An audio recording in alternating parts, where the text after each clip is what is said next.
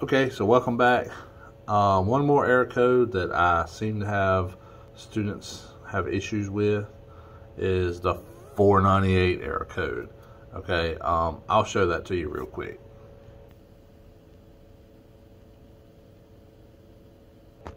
So that 498 can be a little bit of a nuisance, all right? So there could be several things going on here.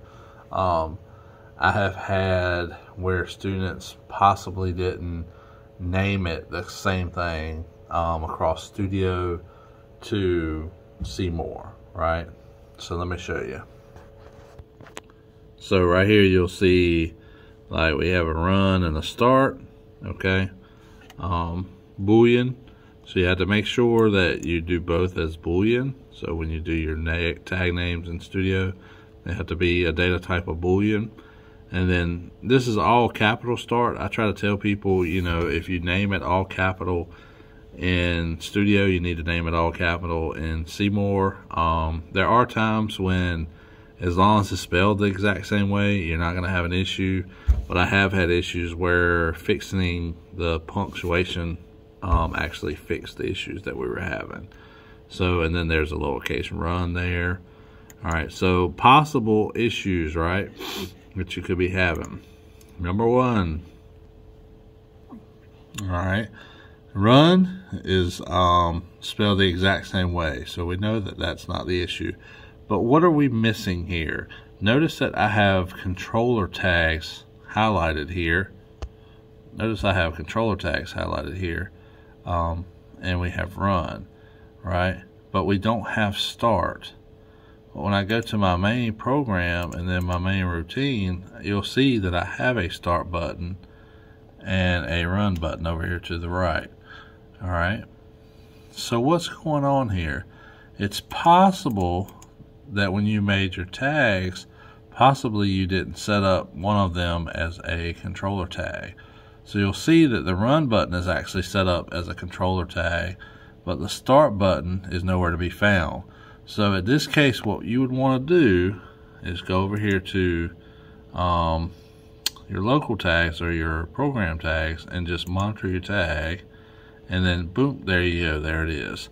So that's an issue, okay? So if this start is a local or program tag and is not a controller tag, then you're going to have an issue.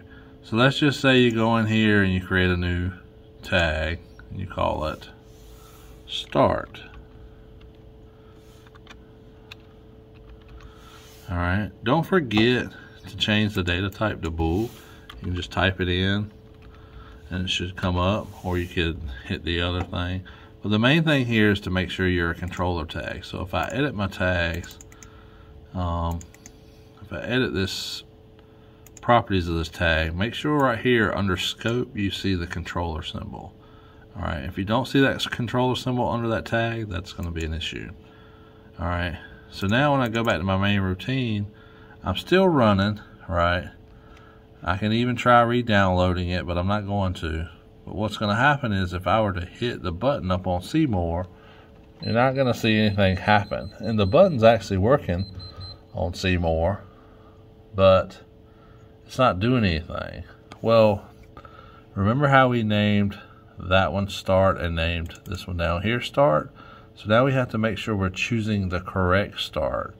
So what you may want to do next time is make sure you're offline, edit your tag, go on and get rid of this program tag here that says start, and then go back into your main routine and choose the start that would be left over with the controller beside it there, okay, which it looks like it automatically filled it in a while ago. All right, now when you re-download it,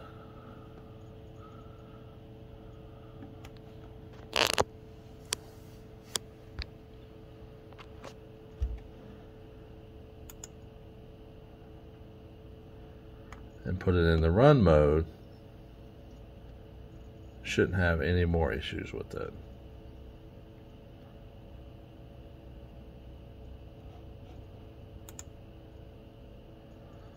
So now when I hit, you can see it kind of going on. I'll pause you and bring you up here. You can see the lights coming on and off. Okay, so no error codes. So just remember when you're doing the program tags or the 498, if you get that error code, you probably made it a program tag or you could have misspelled it. All right, so just check on those two things. Once you get those done, you should be good to go. Thanks.